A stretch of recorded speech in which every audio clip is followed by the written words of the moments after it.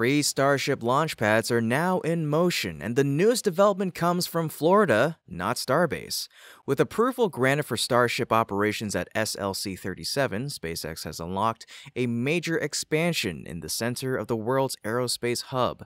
It's a milestone that signals a dramatic increase in future activity and a new level of ambition for the program. How transformative is this approval, and what challenges must still be overcome before operations accelerate?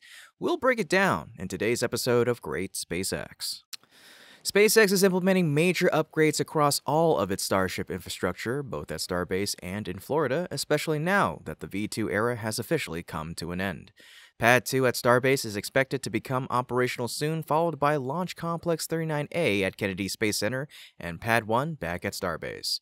Yet while these locations have been the center of attention for months, another site has remained unusually quiet. That site is SLC-37. For most of the year, SLC-37 has shown little visible change. After SpaceX announced it would take over the launch complex, the most notable activity was the demolition of the former ULA building. Once the debris was cleared away, progress appeared to come to a halt.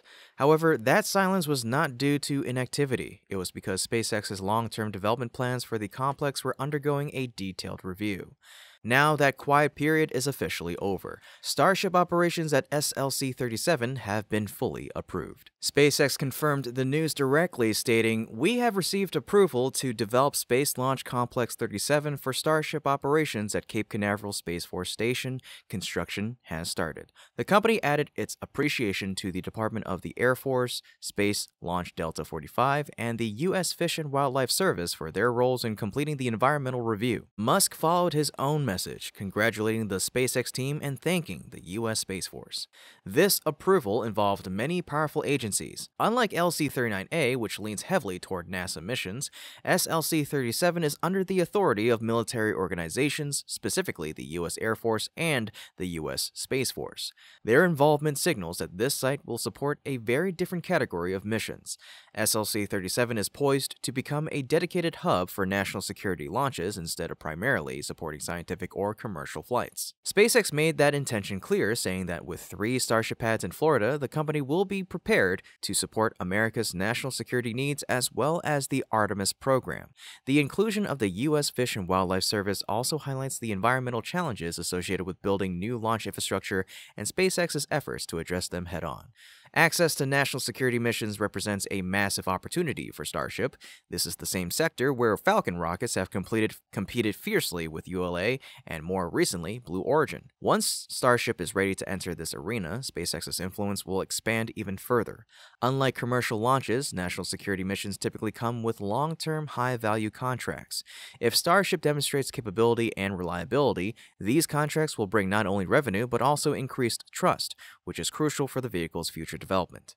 As for construction, SpaceX has already begun work at SLC-37. With demolition finished, crews can now begin preparing the site for 2 full Starship launch pads.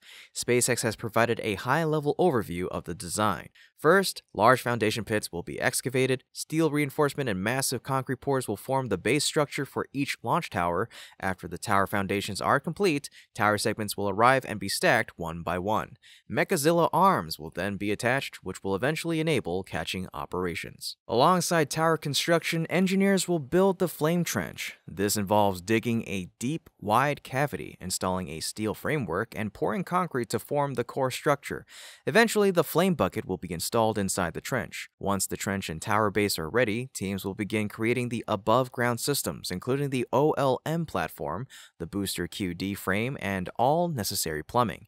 After that, the full OLM and QD systems will be installed. Small elements such as cabling, valves, and monitoring equipment will be added throughout the build.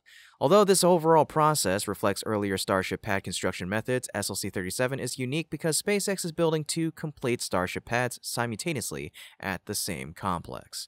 This is something the company has never done before. It truly represents a 2 towers development effort. Because this is a brand new dual pad construction, the timeline is expected to extend into mid-2027. The scale is far larger than any pad build SpaceX has attempted in the past, but the company now has enough experience to move quickly and efficiently. Once completed, the SLC-37 site will dramatically expand SpaceX's launch capacity. Counting all 3 Starship pads in Florida, along with the 2 at Starbase, SpaceX will have at least 5 operational Starship launch pads.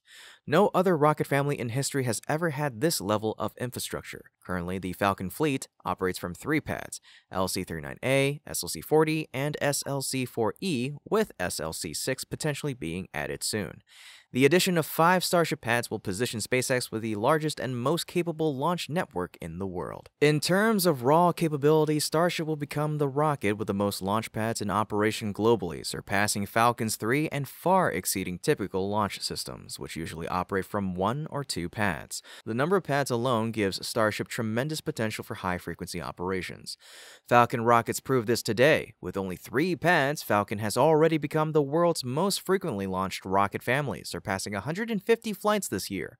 As more pads come online, that number will only rise. Starship will take this concept much further. SLC-37 is planned to support up to 76 Starship launches per year, which means up to 152 landings, since both the booster and the ship will return. This kind of launch rate is unheard of. It reflects the system's design as a fully reusable, fast turnaround vehicle, unlike Falcon boosters, which still require more extensive refurbishment between flights. And SLC-37 is only one part of the system. LC-39A is expected to support around 44 Starship launches per year. Starbase may eventually support 25 or more. Combined, these numbers reveal the launch cadence needed for future missions. Building an orbital refilling system for deep space missions will require dozens of Starship flights in rapid succession. Sending fleets of ships to Mars during favorable windows may require up to 10 Starship launches per day across multiple pads. Starship's infrastructure is being designed to make such ambitions feasible. Landing operations will be even more active. Since each Starship flight involves 2 returning stages, landing events will happen at twice the frequency of launches. SLC-37's design includes numerous landing zones, and Starship may also use offshore drone ships for additional recovery capacity.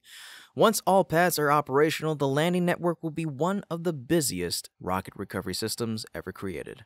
If you're excited for what comes next, respond with the word unbelievable in the comment section down below. Then, don't forget to like the video and subscribe to the channel to continue following SpaceX's incredible development journey.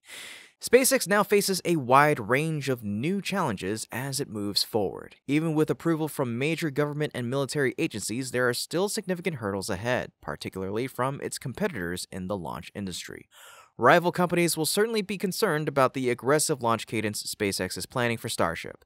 Their first concern will be congestion. A system that launches and lands as frequently as Starship will require constant transport of rockets, fuel, and support equipment. This level of activity can interfere with nearby operations and disrupt scheduling for other launch providers.